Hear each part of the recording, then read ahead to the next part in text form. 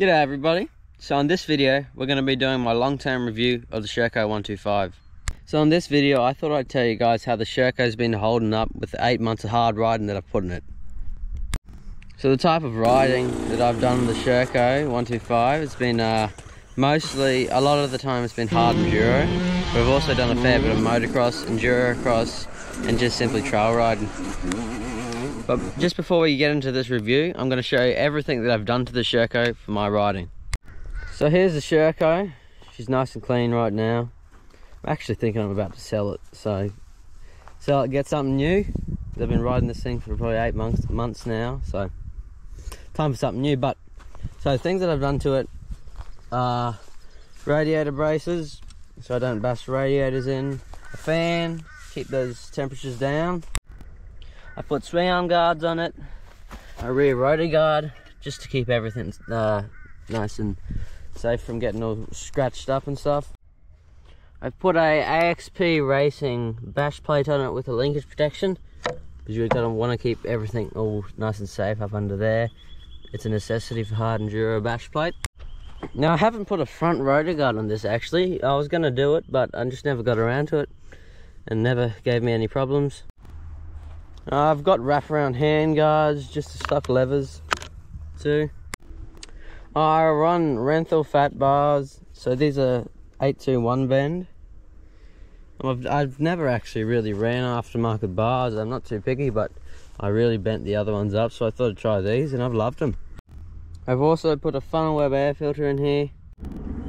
Alright, and so for the tyres I run, this rear tyre is a 8081, Dunlop 8081. It's a 110-100. I usually run a 110-90 or a 100 rear, but mate was actually had a just near new one of these that he was selling, so I thought I'd grab that, and it's sucked a little bit of the power out of it, but it's not too bad. And then for the front, right now, I have a Starcross on it. I usually run the MX-33s, but I thought I'd try this last time, and it seems to be pretty good. It's pretty worn right now. So guys, this Sherco 125, it's actually been my first enduro bike. I have rode a few other enduro bikes, but yeah, I've had a really good experience with this bike and I've really enjoyed it. Rightio everyone, so now for the engine of this Sherco 125. So it's a really good engine. It's got a very linear power delivery, but it's not really linear. It's still got some good snap to it. There's just something about riding a 125 two-stroke full throttle on the pipe, just brings a smile to your face. So it does have pretty good bottom end grunt for a 125 two-stroke, but it's still not exactly the best.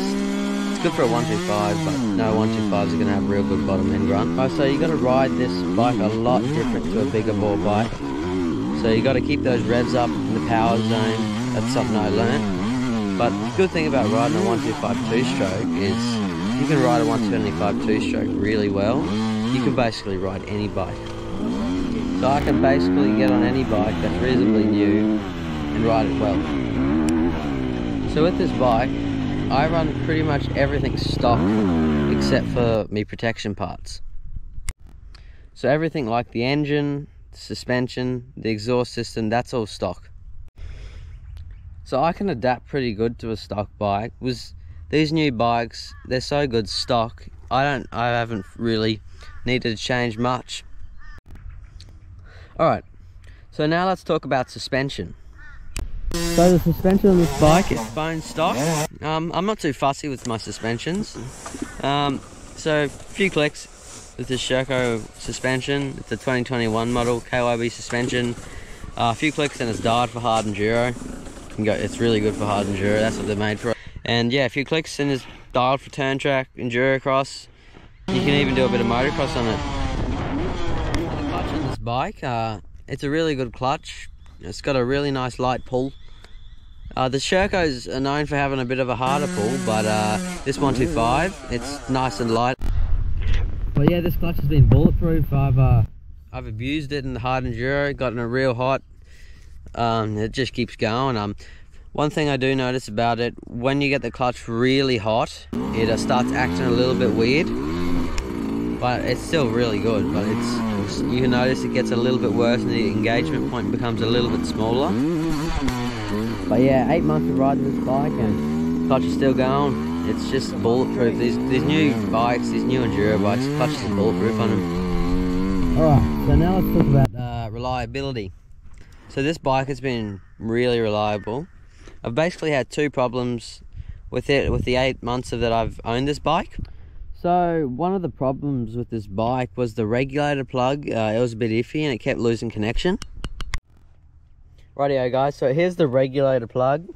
So as I said, it'd stop, the connection would be bad, and then every now and then the connection to the battery would stop and you'd stop getting charged. So then you'd have to unplug this and plug it back in and roll start it, and then it'd be good again. But it was an ongoing problem, so we just ended up putting, see there, 2 zip ties, zip tying it together nice and tight, and we've never had a problem since. Alright, so the other problem that we had, it wasn't a bad problem. So the bike kept bogging and dying, and we just couldn't figure out what was going wrong with it. We just went through everything. We thought, okay, so let's just double check the fuel. So we drained all the fuel out, put fresh fuel in. That was just the problem. We must have just got a bad batch of fuel, and then she was all good. Alright, so now I'm going to talk about the few things that I think could be a little bit better on this bike. So it's a really good bike. There's not many things. One thing is if they could get a little bit more top end out of this bike, that would just make it really good. Because it's still got good top end, but compared to other 125s, it does lack a little bit of the top end. But other than that, don't really have any other complaints about it.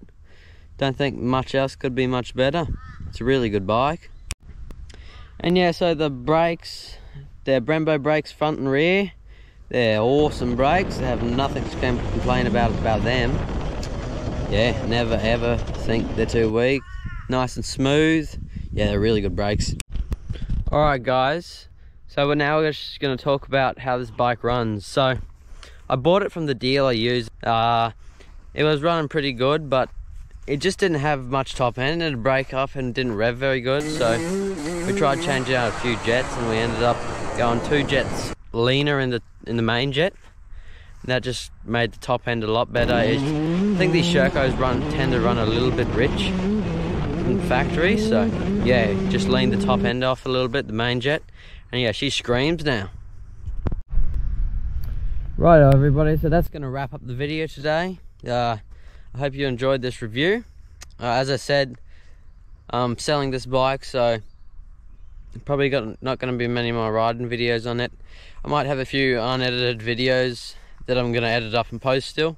I know I at least got one, but I might have posted that before this video yet. But yeah, so it's just going to be sad to see this thing go, but you know, we've had a good time on it, had it for a fair while. It's been a good bike, but we're going to have bigger and better things coming soon. So I hope you enjoyed this video guys. Make sure to like and subscribe, and we'll see you on the next adventure guys.